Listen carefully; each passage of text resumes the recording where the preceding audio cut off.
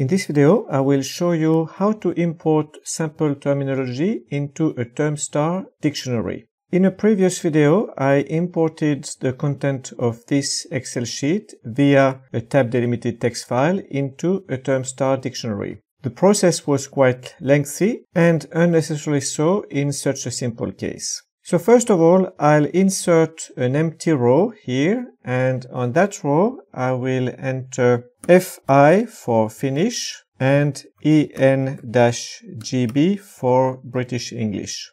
I'll save this file, and now I'll move to the HardSum TMX editor, and in HardSum I will select Tools, Convert to TMX. I'll select as the source file my Excel sheet.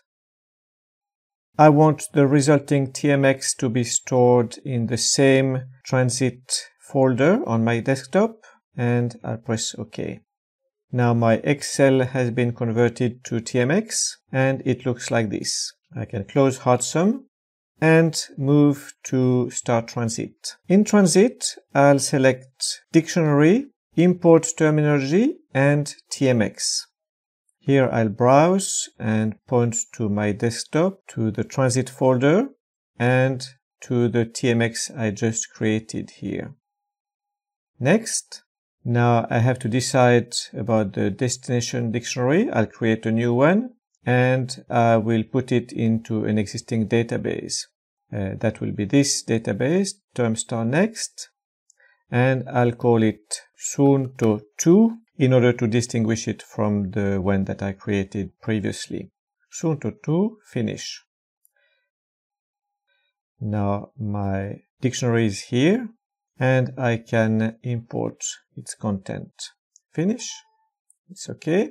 Now I can move to my project settings, and under dictionaries I will add my new dictionary, so it's this one. Okay, and OK. And now, as you can see, when I'm in a segment of a document that contains highlighted words, like paina or ailotusvalikkoon, they are recognized in the terminology pane from my newly created dictionary. So there you have it, how to create a term-star dictionary using TMX and the HardSum TMX editor. Thank you for watching, and see you in the next video.